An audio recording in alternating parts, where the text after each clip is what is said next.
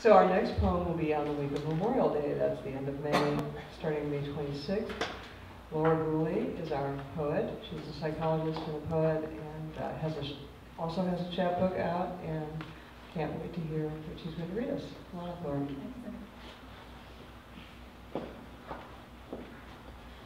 Hey there.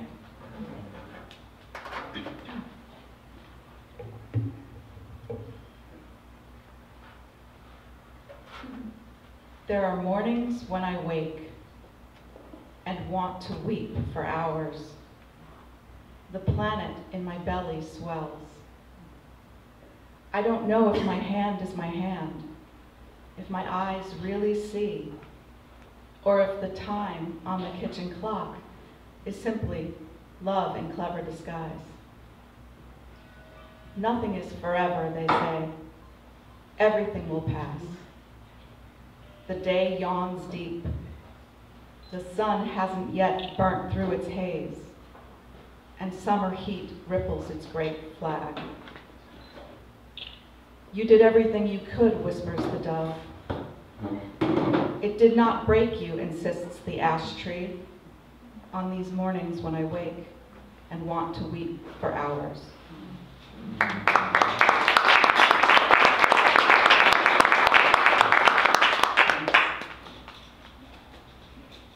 And I just found this, a poem that I wrote actually for my grandfather.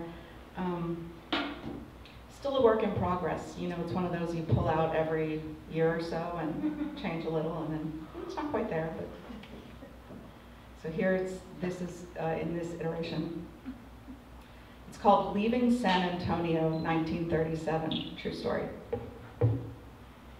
At the station, she begged him, stay, eyes the color of raw honey. But he recalled her father's words and willed himself proud, strong enough for New York City, winking like a new dime. Stepped on the train, leaving all behind. Cattle farms, pecan trees, tortillas steaming on a plate. In Brooklyn, he married an Italian girl, welded ships in war. He learned to make lasagna, cannoli, built his house piece by piece, had 2 chubby, rosy-cheeked babies who would never know a Texas sky. A sweet life, yet on his deathbed, he would see her still. Red hair, blue dress, standing in the rain. He would call out her name, Margarita, Margarita.